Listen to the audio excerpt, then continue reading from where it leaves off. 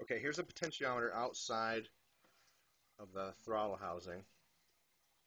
Now basically, all you need to do to clean this, and it's really small, so it's really hard to see, but there's this black ring right here.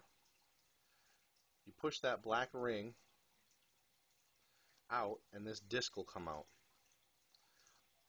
Once that disc is out, let me pop it out here for you.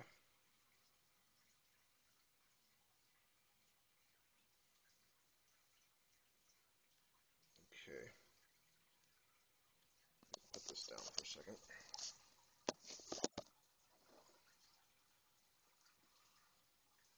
Oh, damn it.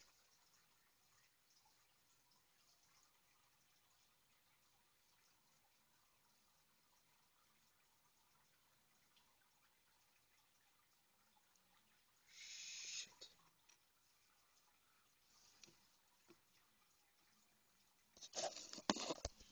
Alright, I got it all out. Although I broke the rest of the wires off. Once that disc is out, do you see, push them into the light here. There's a strip of metal around this disc. You basically just want to leave that alone. Don't bother with this.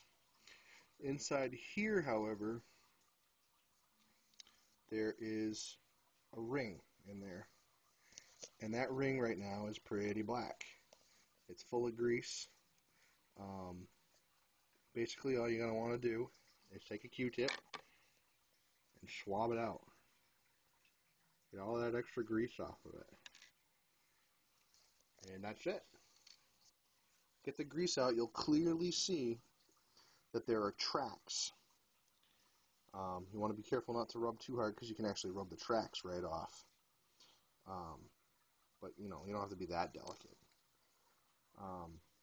Again, my potentiometer broke off just because I did a shitty job at resoldering it last time. I was probably drunk, I don't remember. But anyway, that's it. Once that's done, put the disc back inside the potentiometer the way it's supposed to be, put everything back together. And you do that for all the pots. Once you put the pot back in, there's a little hole on the potentiometer.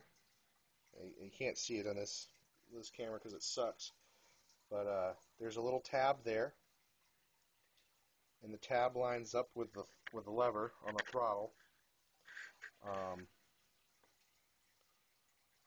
And you're just going to want to take a piece of super glue, or not super glue, hot glue, get a hot glue gun, and just put some hot glue around the edges, like here, and put it back into place. Once that's done, you put it inside your, put everything back together, screw it all together, make it a whole piece, plug it back in, and test it out. It works pretty well. Once I get mine back together, I'll show you what the new throttle and how clean it will look on the sim.